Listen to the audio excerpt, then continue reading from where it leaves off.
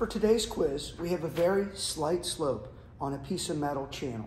One is bent. We bent it as much as we could before it would break the aluminum. We're going to have a race between two metal spheres. They're going to start here, they're going to end over here.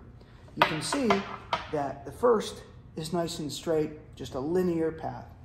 This particular channel dives way down and then comes back up. Starting line and finish line are as you can see. This is what our quiz looks like.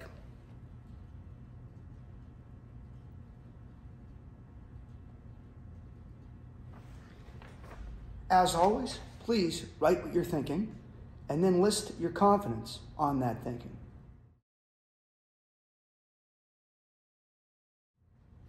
All right, let's go over typical student responses.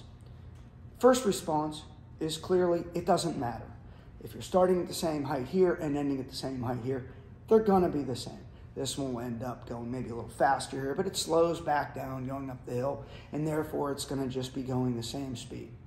And others will say, well, it's hard to tell because this one's nice and linear and it always has a constant acceleration.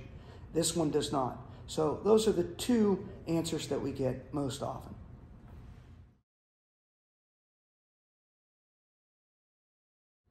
Okay, let's actually do the race.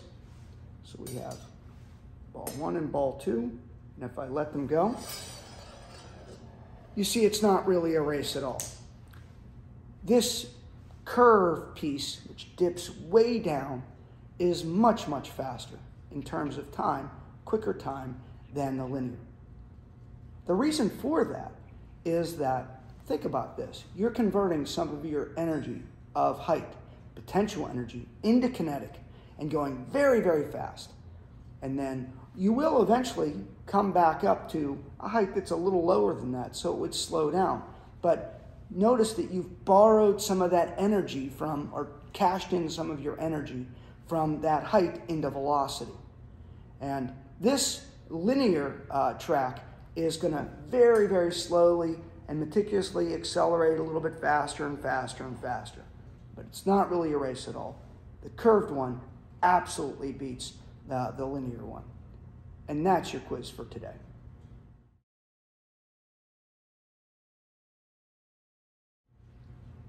Let's go over a real life application of this. Many of us have seen this. We've gone to a bowling alley. Bowling alleys need to return a bowling ball from one side to the other side of the hall so that you can bowl again. And if you were waiting for your bowling ball to come down here very, very slowly, that's gonna be a little bit frustrating for people. So what bowling alleys do is they'll start the ball once the machine collects it. They'll roll it down a steep slope. That ball is gonna end up going very fast across the entire hall, across the alley. It'll get that distance covered in a very short period of time. But you don't want the ball to end up smacking at a high velocity into the other balls.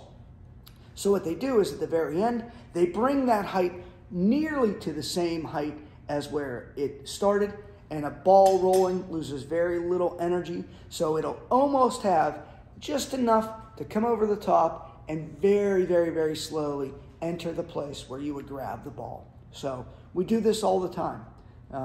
So next time you're bowling, think of this apparatus. All right, that's your quiz.